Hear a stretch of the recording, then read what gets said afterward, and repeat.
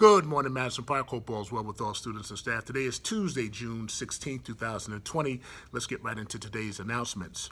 The answer to yesterday's trivia question, what is civil disobedience? And civil disobedience is a refusal to comply to certain laws, demands, orders, or commands by the government via means of peaceful protests. Examples could be the Montgomery, Alabama bus boycott, the sit-ins of the 50s and the 60s, the women's suffrage movement of the early 1900s, and suffrage means voting rights for women, to as late as Occupy Wall Street, which was several years ago, to our current protests in light of George Floyd.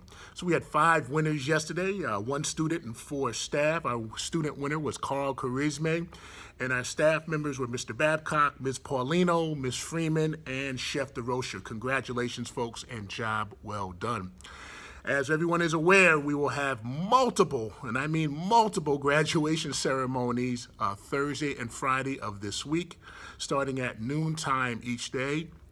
There has been a schedule distributed for our staff and some of our partners, and I know that we will have staff that want to attend. First and foremost, we must make sure that we are abiding and adhering to all safety protocols due to COVID-19. So if you are planning on to attend, you must have a mask and practice social distancing. And if you are coming via car, the back parking lot is going to be kind of partitioned off because that's where we'll be holding the ceremony. So it'd be very, very limited parking in the back. But Malcolm X Boulevard, as well as the lot between the Reggie Lewis Center and Madison Park, will be available as well. And we would want all staff who want to show up to see our students off for the very last time come.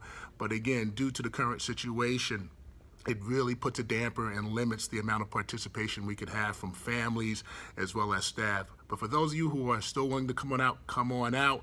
Just make sure you have your mask and practice social distancing. If you have any questions, please feel free to contact me at any time.